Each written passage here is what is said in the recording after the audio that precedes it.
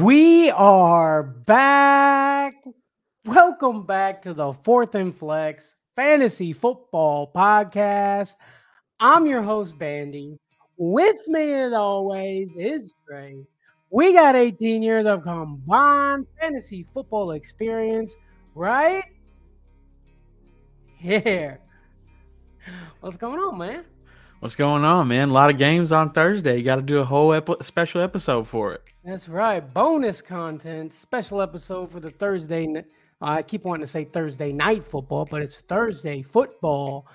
Thanksgiving football. Happy Thanksgiving, by the way. Happy Turkey Day. Absolutely. Gobble, gobble, gobble. But yeah, big things going on over here. Let's go ahead and get into it, Trey. What do you say, buddy? Let's do it.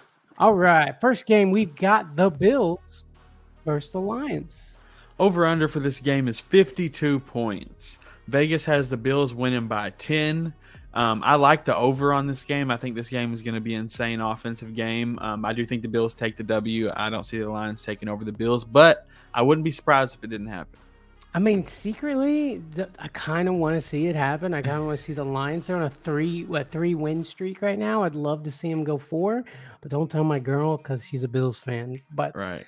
Secretly, it'd be awesome to see the Lions take it. But how can you not take the Bills to win this game? I agree. But let's go ahead and jump into some Bills starts. I mean, Singletary, I think, is like a must start these days. It's kind of wild. But you got to be a little, careful, just because I think that the Lions running defense is kind of sneaky good. They're kind of getting a lot better this year, and it's a little scary. But Singletary, you got to start him, because if you don't, you're probably going to be upset that you didn't. Yeah.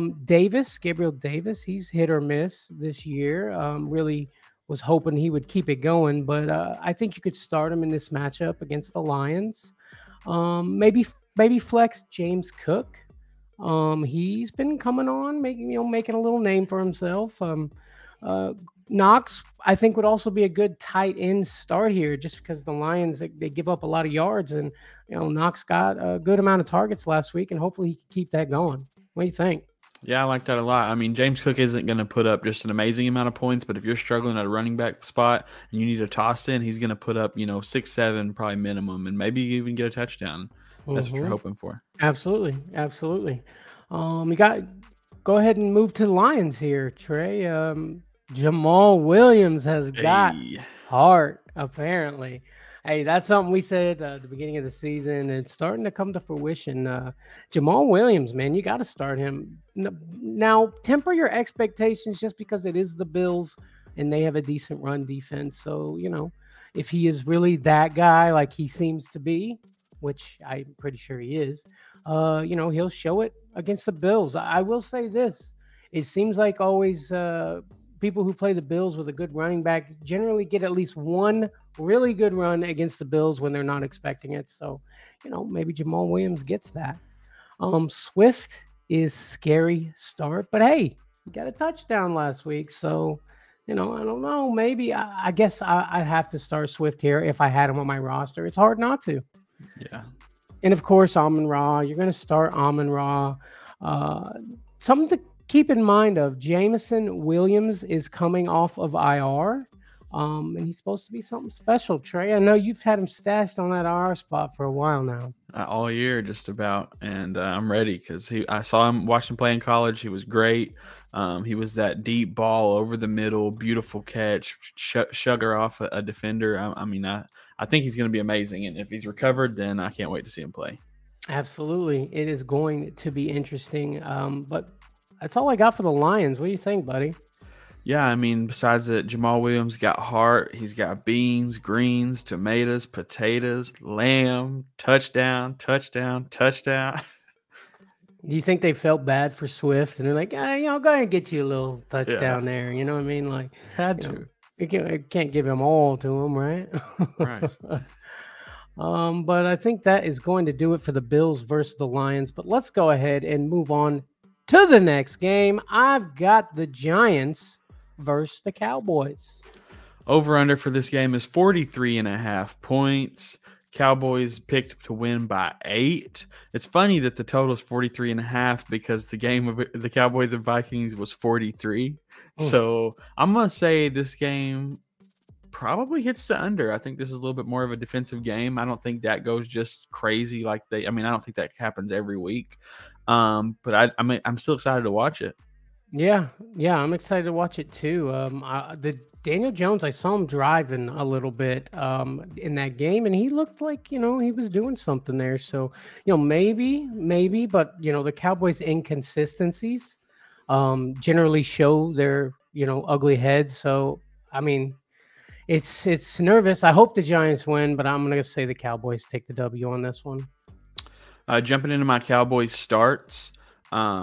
It's hard to pick between Zeke and Pollard, which one to start. I feel like you got to start both of them. I mean, they both did amazing last week. There was a lot of run in that game, though, so probably one of them won't perform to the point where you want them to this week, but they're both probably going to get enough to make you happy. CeeDee Lamb, I'm starting that dude up. Like I said, the receivers last week, there was running so much that receivers didn't really get to do anything. I don't know that script carries over. That's why I'm starting Schultz. The volume is there. The Cowboys just didn't need to throw. I mean, they were killing it on the ground. And I'm starting Dak, obviously. Yes, they were, dude. How about Tony Pollard, bro? Monster. Dude's a monster. Yeah, crazy. I did hear that during that Bears game, there was at one point where he ran and he came off the field and he said, "Coach, I'm done.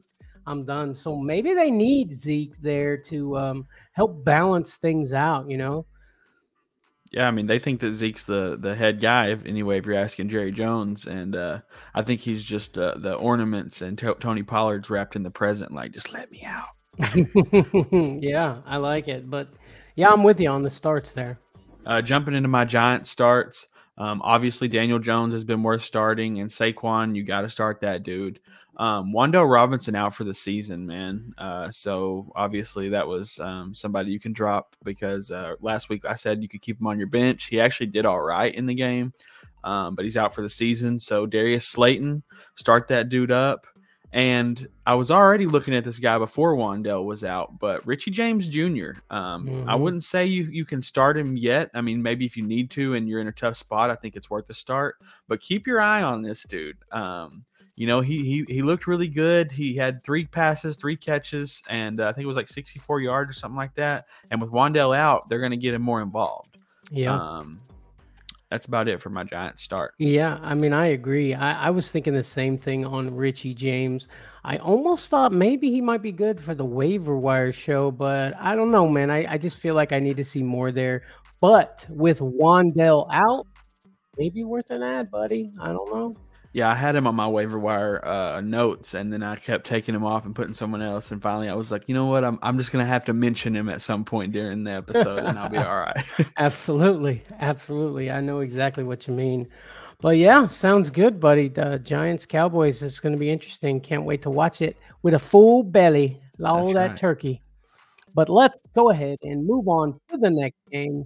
This week we've got the Patriots versus the Vikings. Over-under for this game is 43 points. Vegas has Vikings winning by 3.5. I like the Vikings in a comeback win after a horrible defeat last week. I think that they get it back together and they take the Patriots. I got 3 words for you. You like that? I got 3 words for you, Kirk Cousins. You like that? That's rough. But I just don't see how the Vikings don't come out swinging in this matchup. Justin Jefferson's got something to prove, especially now. I mean, he's the best receiver in football, right? I mean, Cooper Kupp isn't going to be here to defend himself, but not like, Matthew Stafford was helping with that anyway. But, yeah, I got the Vikings taking the W in this game. But let's do some Patriots starts here. It's a short list. Right. That Ramondre, obviously, right? Maybe Damian Harris. My thoughts are this. The Cowboys ran all over the Vikings with 2 backs last week. Now, can we trust Damian Harris to also get enough to be fantasy relevant this week, Trey? Well, the only thing that scares me is when I was watching that Patriots game this weekend, they had a back in there. I think his last name's Smith. I don't even know his name, and he had it's his first snaps in the NFL, and they were giving him plays. So it's like, I think he had 2 or 3 runs before Ramondre even came on the field, and it's like, what, with if they're splitting it 3 ways, the only person I want to touch is Ramondre, regardless of who they're playing. Yeah, and you're probably right. I mean, if there's a better option out there, absolutely, you're right. But Jacoby Myers, he kind of had a down game last week, but everybody in that game had a down week, other than the kick returner. Right. But I guess I'd start Jacoby Myers here if you have him. You can't just let him loose after one bad game. It should be a good game, I think. Yeah, I like that a lot. But jumping into my Vikings starts, I'm starting Kirk Daddy Gold Chain up. We got to put him out there. I know it was a rough week, but we're starting him up. Dalvin Cook, he still produced enough points for me not to be mad at him. I'm starting him up again. Justin Jefferson, you have to start this dude. You can't bench him off a bad week. You had to put him out there. Just remember the week before, you know what I mean? And keep your head high. Adam Thielen, no, I'm sitting Adam Thielen this week. I think with the Patriots defense and everything like that, and I just don't know how much they can move it around, and I'm worried about Adam Thielen not getting enough points to be start worthy. Yeah, I agree. The Patriots have the defense has been scary, bro. Matt Judon is slowly but surely sliding in as a sneaky win for Defensive Player of the Year. I know Micah Parsons is probably leading that because he gets all the headlines, but Judon's been dangerous this year, bro, and scary. No doubt, no doubt. And then Hawkinson, obviously, tight end world is tough, and he could probably get some catches in this game, if not a touchdown. I think you throw him out there. I have to agree. Hawkinson definitely. He's getting targets, especially in PPR leagues. You want to start Hawkinson up. He is, becoming a part of this team, and it's starting to show. You can see him getting more comfortable. But again, Patriots defense. So temper expectations in this matchup, guys. Yeah, and one thing I will say, being that there's 3 games on Thursday, make sure that your players that are playing on Thursday, you put them in your running back slot and your wide receiver slot, not your flex, because come Sunday, if something happens, you're going to want to be able to be flexible with your team, and you can't do that if you locked up your flex on Thursday night. Yes, sir. The fourth and flex is telling you about the flex. I love it. I love it, Trey. Great advice. But one good thing you won't have to worry about this week, no buys. No buys this week. So. Bye. Yeah, bye to the buys. Yeah, well, don't worry because there's a good one coming up after this. But, yeah, thank you guys for checking out the show today. Hopefully we helped you with those lineup questions. We're doing the Waiver Wire Show live. It's happening. Guys, but don't forget to check out our Patreon. Join the family here. We got a signed DeAndre Swift jersey giveaway going on. Links are in the description. Or you join our Patreon, you're automatically entered in every giveaway moving forward. We got Swift right now, but we got big ones coming. I promise you. I could see what you're thinking, Trey. Have they subscribed yet, guys? Listen, we need your help over here. Subscribe to the channel. Don't forget to like this video. Sound off in the comments. We need some comments in this video, guys. Let us know if you agree with these starts and sits. Let us know if, we got it wrong. Let us know. But, guys, thank you so much for watching, and we will see you on the next one. Gobble, gobble.